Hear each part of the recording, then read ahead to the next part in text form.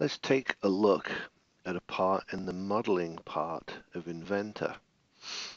As a designer, you're familiar with this environment, but did you know there's a manufacturing environment called CAM between the Tools and Manage tab?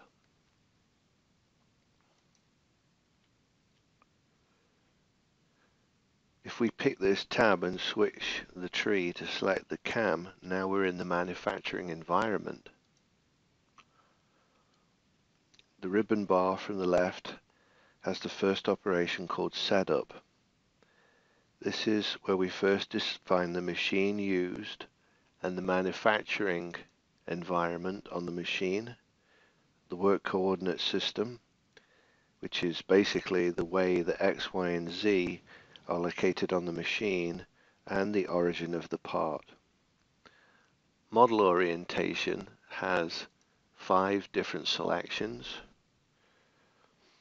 and the origin has 4.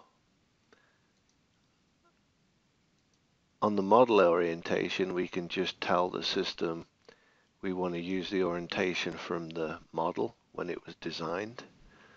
In this case, it would be totally wrong to use that because Z is going to the side of this block. We want Z going up. So we can go in here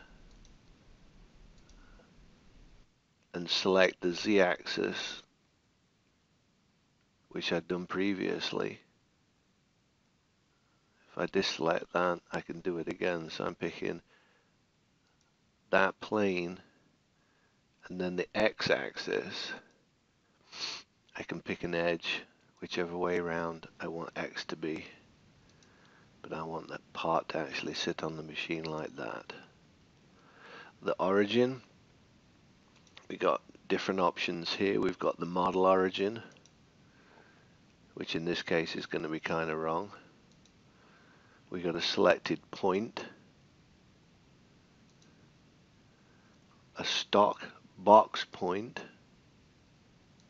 or a model box point.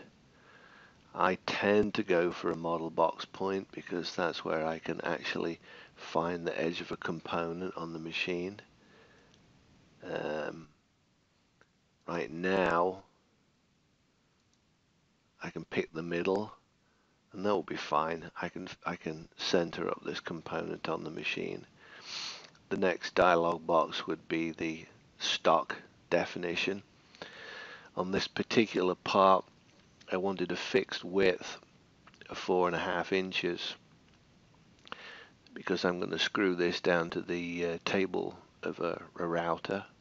So I need a bit of extra stock on the side here. So I decided to go in there and put an even amount of width on the stock either side of the origin. And similarly with Y, I adjusted the offset from the bottom of the component because I didn't want to go through all of the material when I finished machined it. I wanted to leave a little piece of material left at the end of it